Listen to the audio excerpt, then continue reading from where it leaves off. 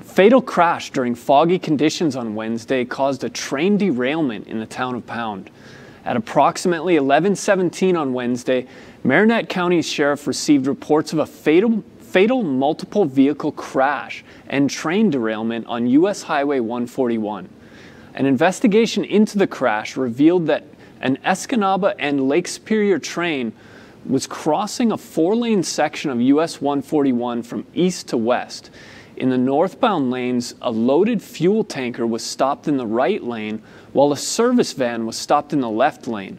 And likely due to foggy conditions, a northbound dump truck rear-ended the service van with such speed that it forced the vehicle under the train.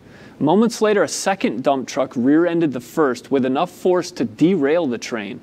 The driver, who was the only occupant of the service van, Stephen J. Buss, age 58, was killed in the crash. Drivers from both dump trucks were transported to a local hospital to treat injuries. No further information is known about their condition at this time.